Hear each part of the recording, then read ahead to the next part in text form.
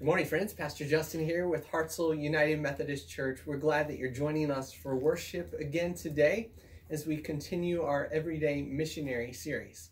Let us start with a word of prayer this morning. Heavenly Father, we are so grateful to be entering into your presence today. We ask, Lord Jesus, that you would speak, that you would give us ears to hear, a heart that is willing to respond. We ask this all in the name of Jesus Christ, our Lord and our Savior. Amen. Our reading for today comes from the Gospel of Luke, chapter 10, verses 1 through 20. Let us hear the words of the Lord. After this, the Lord appointed 72 others and sent them 2 by 2 ahead of him to every town and place where he was about to go. He told them, "The harvest is plentiful, but the workers are few. Ask the Lord of the harvest, therefore, to send out workers into his harvest field. Go, I am sending you out like lambs among wolves. Do not take a purse or a bag or sandals, and do not greet anyone on the road. When you enter a house, first say, 'Peace to this house.' If a person of peace is there, your peace will rest on him. If not, it will return to you. Stay in that house, eating and drinking whatever they give you, for the worker deserves his wages. Do not move around from house to house. When you enter a town and are welcomed, eat what is set before you. Heal the sick who are there, and tell them, the kingdom of God is near you. But when you enter a town and are not welcomed, go into its streets and say, even the dust of your town that sticks to our feet we wipe off against you. Yet be sure of this, the kingdom of God is near. I tell you, it will be more bearable on that day for Sodom than for that town. Woe to you, Chorazin! Woe to you, Bethsaida! For if the miracles that were performed in you would have been performed in Tyre and Sidon, they would have repented long ago, sitting in sackcloth and ashes. But it will be more bearable for Tyre and Sidon at the judgment than for you. And you, Capernaum, will you be lifted up to the skies? No, you will go down to the depths. He who listens to you listens to me. He who rejects you rejects me. But he who rejects me rejects the one who sent me." The 72 returned with joy and said, "Lord, even the demons submit to us in your name." He replied, "I saw Satan fall like lightning from heaven. I have given you authority to trample on snakes and scorpions and to overcome all the power of the enemy. Nothing will harm you. However, do not rejoice that the spirits submit to you, but rejoice that your names are written in heaven." This is the word of God that is spoken for us, the people of God. Thanks be to God. I'd like to start today with an exercise of imagination. So if you'll close your eyes for just a minute and imagine that you are a TV sportscaster. You're standing on the sidelines of maybe one of the biggest football games of the year. Maybe it's the Super Bowl, maybe one of the college bowl games that we just finished watching, maybe just a really big high school football game. And the team nearest to you is standing there together and their heads are all bowed. They're kind of getting ready to go out on the field when suddenly they give that great cheer and the coach trots out onto the field. All by himself. All the other players just kind of go and they sit down on the sidelines, on the bench. And this is really unusual, right? And so we do what most people would do in that situation. We take the microphone up to them and we stick it in the face of one of the players and we say, "What in the world's going on?" And he says, "Well, the coach is going to play for us today." All by himself, we ask. He says, "Sure, why not?" I mean, he's got a lot more experience than we do. He has more training than any of us. And so bewildered, we kind of watch the game unfold. Right? The opposing team kicks off the ball. And the coach catches it and he starts to run up the field, but immediately he's met by this whole wall of opposition, completely buried by the opposing team. He hikes the ball again and again, but he can't make any progress because he's trying to do all of the work all by himself. And when he's on defense, well, there's no way he can defend all 11 players out there on the field. And so they score, and they score, and they score, and he ends up losing by a landslide. You know, that story may sound a little bit crazy, but isn't that the picture that we tend to have of the church? That we tend to sit on the sidelines while we allow the professionals to do the ministry of the church. After all, they're the ones with the training. They're the ones with the experience. They're the ones with the schooling. They're the ones who are even paid to do it. But listen to God's game plan. Listen to what Paul says to us in Ephesians chapter 4, verses 11 to 12. He says this: Jesus Christ has given the church apostles and prophets, evangelists and pastors and teachers. Why? To prepare the people for works of ministry. To prepare the people for works of service. You see, my role, and by God's design as your pastor, isn't to do everything there is to do in the life of the church. It's not to do all of the ministry. My role is to empower you and to equip you and inspire you and train you to get out there and get in the game. My role is to motivate you in such a way that you go out and execute the plays on the field of life, right where you live, work, and play. We're called to get in the game. We're called to be actively involved in the mission of Jesus Christ in this world. He charges us to be his playmakers and game changers in this world, right where we live, right where we work, right where we play. And so last week we began this series called Everyday Missionary, where I challenged you to begin to see yourselves as missionaries, right where you live, work, and play. My goal in this series is to inspire you to step into that God-given call, that call that he's placed on your life to be that missionary right in the place you find yourself at every single moment of this day. And so last week we explored the final call of Jesus Christ, that last will and testament where he called his disciples together and told them to go and make disciples of all nations. And we saw that we were authorized for this mission. We saw that we were called to this mission. We saw that we were gifted by God for this mission, and that he has promised to go with us every single step of the way as we go out into our world. Today, I want to center in on the why, or why it is that we must go into the world and make disciples of Jesus Christ. And so take a look at our passage from Luke chapter 10. I want to set the scene for you a little bit. From the very beginning of Jesus' ministry, he had called his 12 disciples together, and he called them to follow him and to be involved in his mission.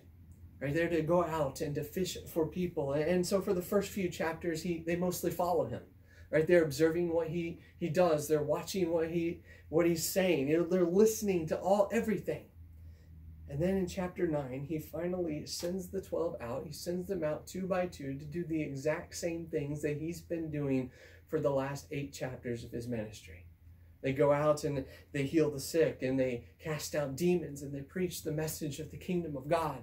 And now 1 chapter later, he calls 72 other disciples together to go out and do the very same things that the 12 did back in chapter 9. In fact, the language that's used here is almost identical to what we find just 1 chapter earlier with the 12.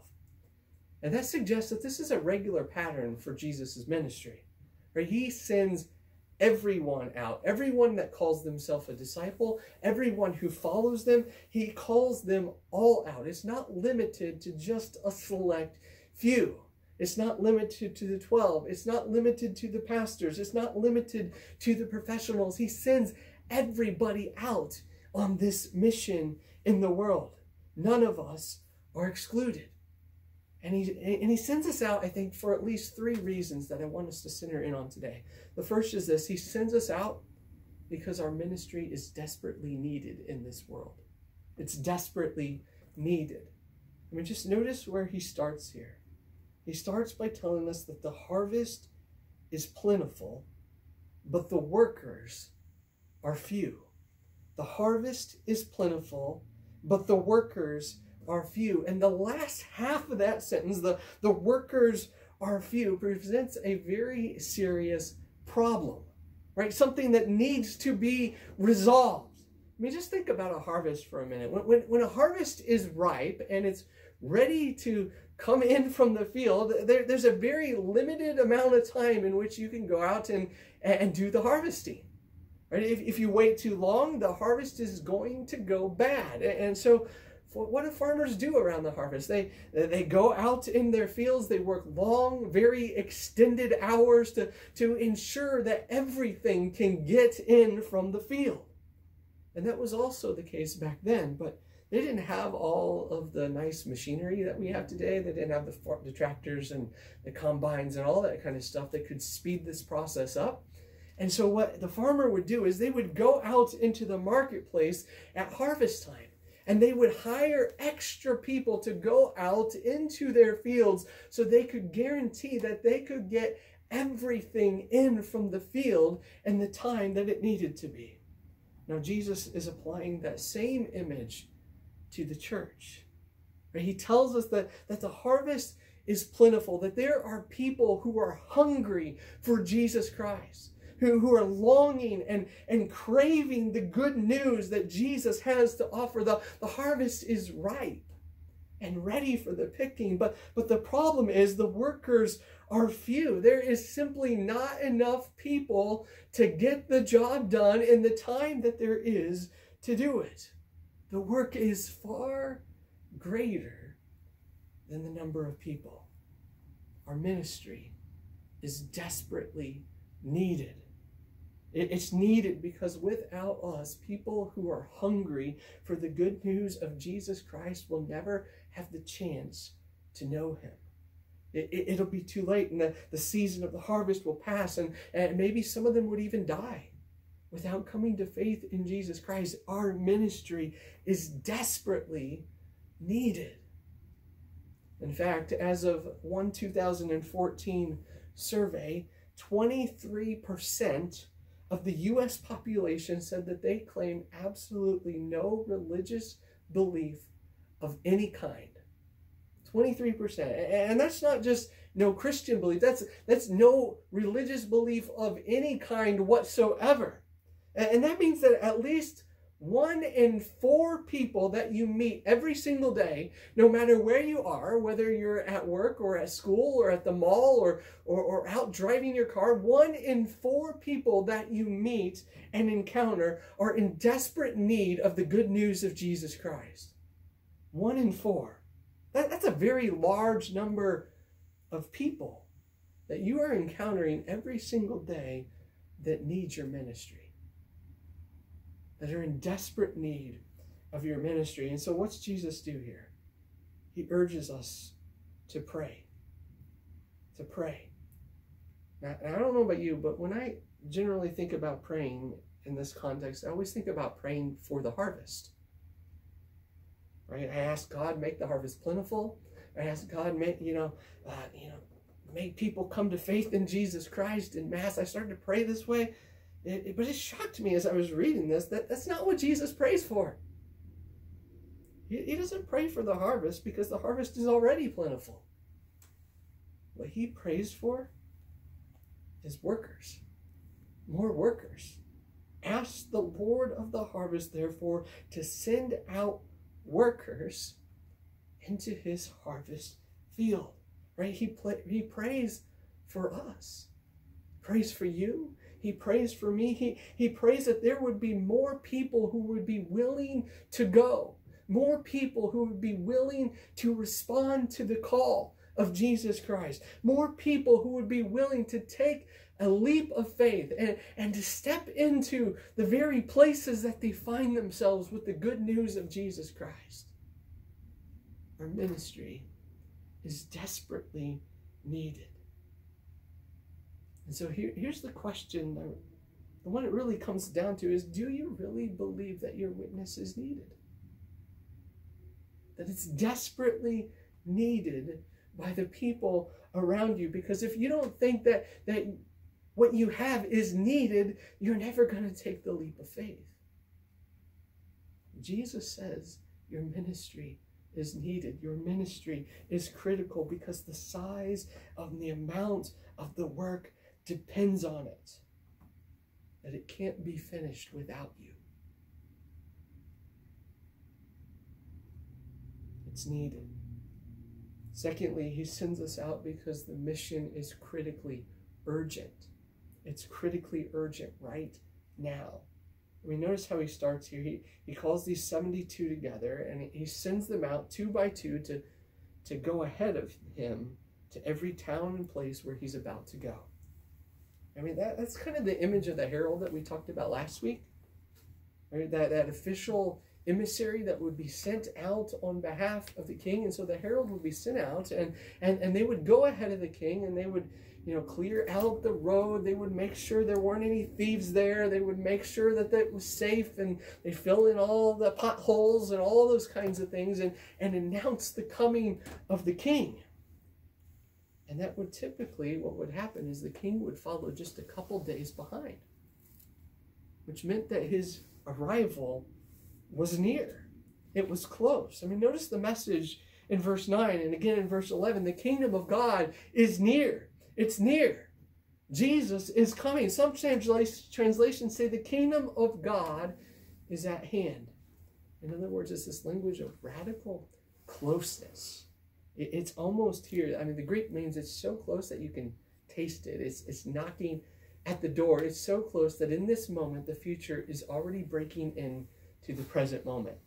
It's urgent right now because this is the moment. There's not much time left. And so what's he saying in verse 4? Don't take a purse. Don't take bag. Don't take sandals. Don't greet anybody else on the way. I mean, it almost sounds a little insensitive of Jesus to tell us not to greet people. But I think here's the point. He says this because the mission is too urgent.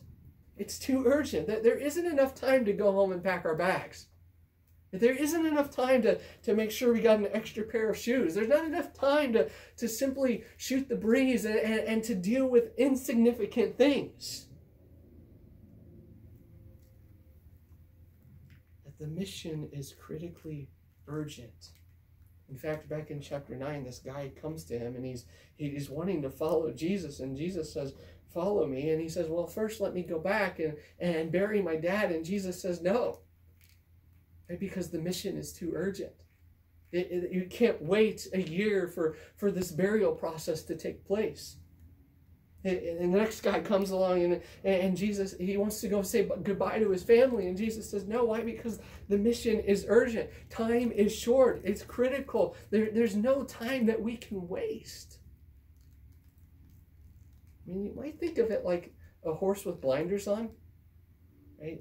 The idea is it's so urgent that we cannot deviate our current course. That this should be our entire focus. We can't turn to the left. We can't turn to the right. We have to be singularly and entirely focused on this one mission because people all around us are dying without Jesus Christ. It's urgent. I mean, Paul goes so far in Romans to say, let's not let any debt remain outstanding except the debt to love, because he doesn't want us to get bogged down in all of these things of this world where it's going to begin to occupy our time and our attention.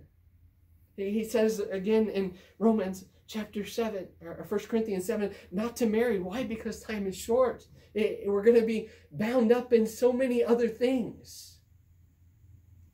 He wants us to have a singular and solitary focus so that our time isn't divided between 50 different things. So that we have the time and attention to devote to the task and the mission that is critically urgent at this moment.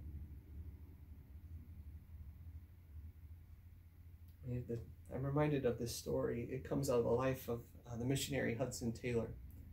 And one day he was traveling on a Chinese ship, and he was sharing his faith with this guy. He could tell the guy was under some conviction, but he was still rejecting the message. And as they were in the midst of this conversation, the guy got knocked off the ship. And he fell into the sea, and no one moved to do anything about it. So immediately Hudson started to take action. He sprang to the mast. He let the sail down. He jumped overboard in hopes that he could save his friend. He's trying to call people to come and help. He saw a fishing boat that was in the distance, and he beckoned for them to come and help look for his friend, but no one would move. They were all caught up in fishing, and so he had to give them every single penny he had in order just to get them to come and help. And they cast out their nets, and they found him, but by then it was too late. He had died and drowned because they were so busy caring about their job, their work. And I wonder how many of us are so busy with the things of this life that we've stacked up our plate so full that we don't have time for the mission that Jesus has charged us to. You see, there's some things that maybe we need to let go of in 2022 in order to devote ourselves to the singular and solitary mission of reaching people for Jesus Christ in this world. The mission's urgent. It's urgent. And I think a lot of times we don't live with that sense of urgency that Jesus calls us to because we have our plates so full, or because we think we have all the time in the world, or maybe even because we start to think that, well, most people are good and they're going to go to heaven anyway.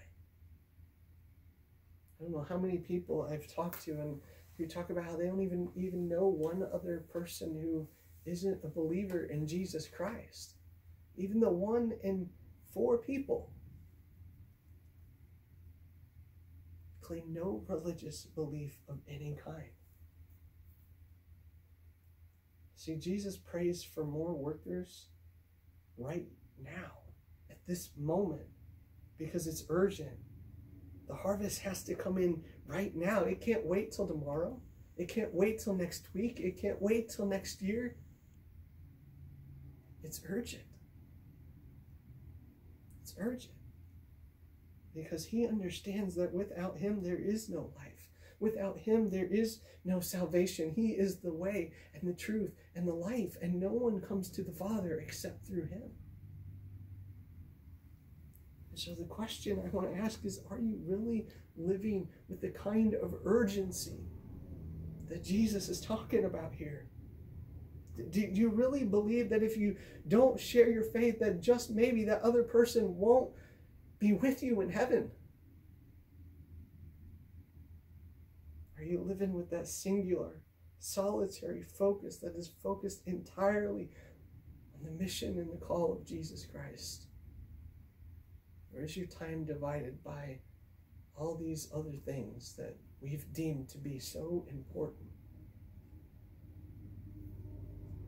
You know, I wonder what you would do differently if you knew that your friends and your loved ones would all die tomorrow. How would that change your priorities? The mission's urgent because we never know how much time is left. And then finally, he sends us out because the potential is great. The potential is great. I mean, just think about that image of the plentiful harvest again. It's not just a harvest, it's a plentiful harvest, an abundant harvest, a harvest that goes above and beyond what we would expect. It's ripe for the picking, and that means there's potential, great potential when we go out into the world to share our faith. It's not simply a nice pipe dream. There's a great possibility of leading people to Christ. And I look at the end of this passage, the 72, they get back, they return with joy, and they start to tell about all the things that have happened. They talk about how the demons submitted to them. I mean, it's almost like they're surprised. They're surprised by what happened. They're shocked by it. But Jesus doesn't seem surprised at all.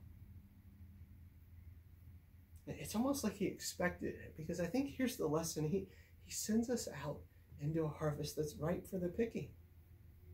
He sends us out expecting that we'll succeed. He doesn't send us out to fail. He sends us out with his authority and with his power. He sends us out to advance on enemy territory and take back ground. And even though our enemy may be strong and powerful and mighty, it's nothing in comparison to the power and the authority of the God who goes with us. And that means we have the advantage. And if we have the advantage, then the potential is truly great. And I don't know about you, but that really changes things for me, because when I go in expecting failure, I don't want to do it. But when I go in expecting success, expecting a great harvest, expecting potential, I get excited about that. I get enthused by it. I want to get on board, because I know that God's going to do something phenomenal through me that I can't even fathom. The potential's great. But let me make just one small caveat here. But just because the potential is great doesn't mean the work's going to be easy. Right? Harvesting a field by hand is not easy work. My guess is there's not enough workers because it's hard.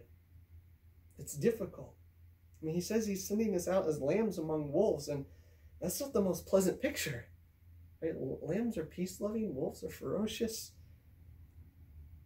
And that tells me there may be some times that rejection does happen. And in those moments, he tells us what to do. He says, shake off the dust of your feet, move on. Remember, they're not rejecting you. They're rejecting me. I think sometimes we take it so personally. And we don't step out because we're afraid that we're going to be rejected. But Jesus wants us to remember, he sends us out to succeed. And even if we are rejected, it's not us that they're rejecting. It's the good news of Jesus Christ.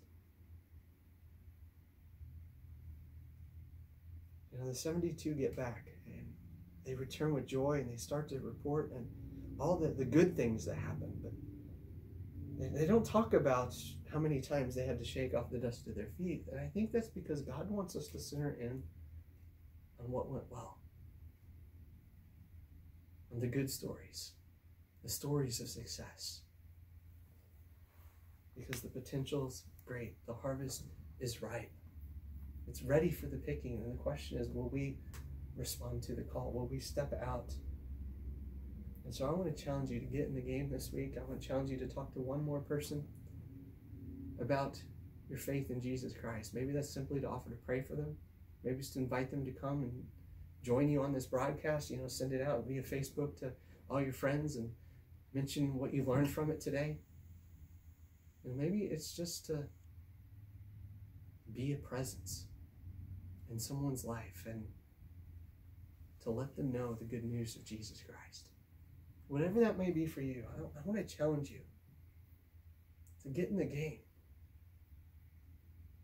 because your ministry is desperately needed.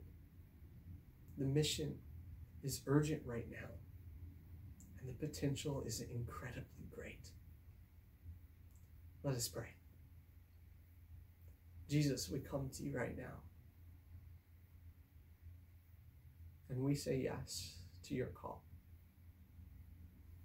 We choose to step out and to be the hands and feet of Jesus Christ in this world, to be your messengers, your heralds, who bring good news.